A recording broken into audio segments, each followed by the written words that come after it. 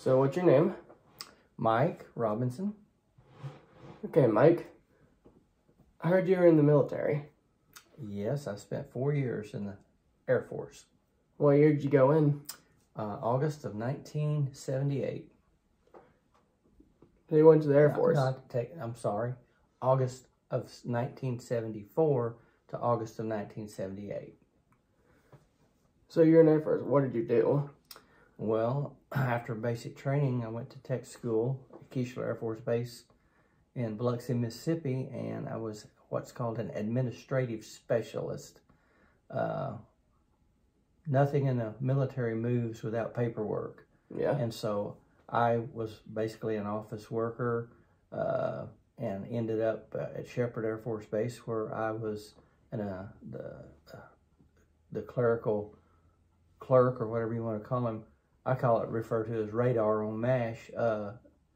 Did all the paperwork stuff for the base commander. That's cool. Yeah. So did you get to actually fly any planes? Oh, yeah. Or were you in the office all the time? Oh, I was in the office a lot, but yeah, we did get to fly in some planes.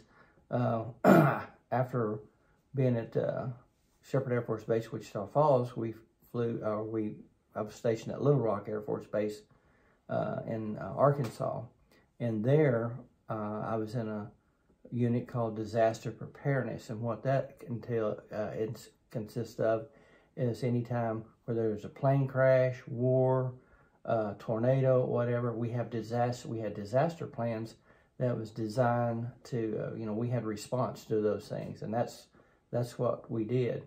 And we also had one that when they called the certain plan of action, we had to have our bags packed, and we had to go down to the flight line, and they would load us up on a plane. We might not know where we're going. We just got on the plane, and it would take off. And the purpose of that was we had to always be prepared. That's cool.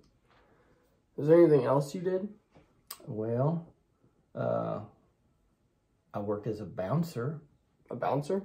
Yes. You didn't know that, did you? I did not know that. I worked as a bouncer when I was at Sheppard Air Force Base.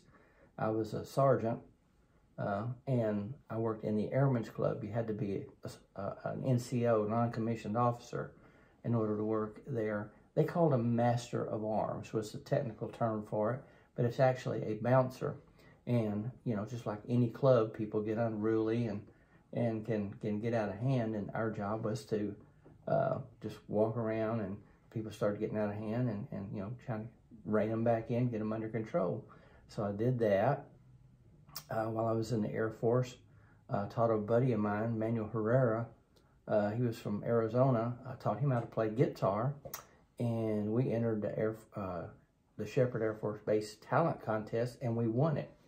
That's cool. And then we went to San Antonio and represented our base, and we didn't win down there, but it was a lot of fun. So I've done quite a few things. Well, thank you for coming with me, Mike. You're welcome.